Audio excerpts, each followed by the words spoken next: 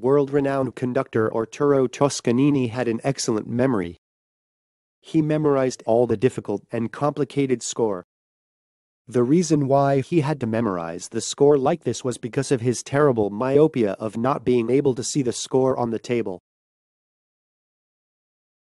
He was originally a cellist. One day, however, the conductor of the symphony orchestra was suddenly admitted to the hospital, and Toscanini, the only performer who had memorized the entire score, was in charge. Since then, he has been reborn as a world-class conductor. Everyone has strengths and weaknesses. But many people put more effort into supplementing their weaknesses than strengthening their strengths. But this is a foolish idea. Studies have shown that it is more efficient to put efforts to overcome weaknesses into strengthening strengths.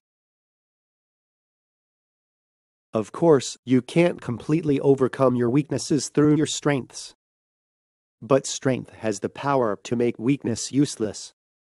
So don't obsess too much about what you don't have and make good use of what you have. Then you can stand tall in your field of activity.